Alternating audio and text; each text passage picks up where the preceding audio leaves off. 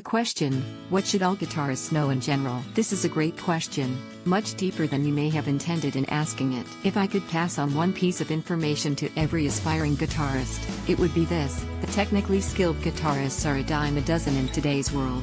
Nobody gives a shit if you can play that Metallica song note for note.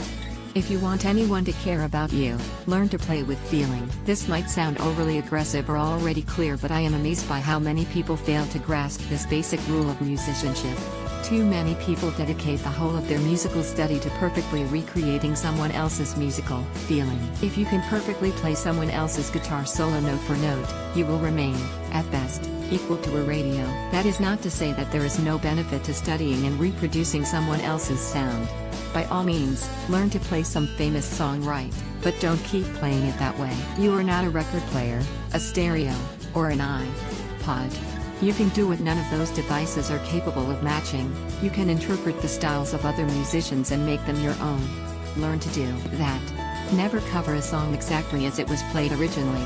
Never play one of your songs exactly the same way twice. It is not easy to do, but if you want to be a notable guitarist, then it is imperative that you find a way to pour a little bit of yourself into your music. Don't just play a song how you play it, play each song how you feel it right now. If you are angry, pour that anger into your performance.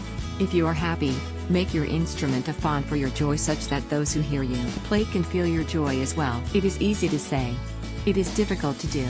This is the soul of the artist, and if you can pull it off, you will be a truly memorable musician, regardless of anything else.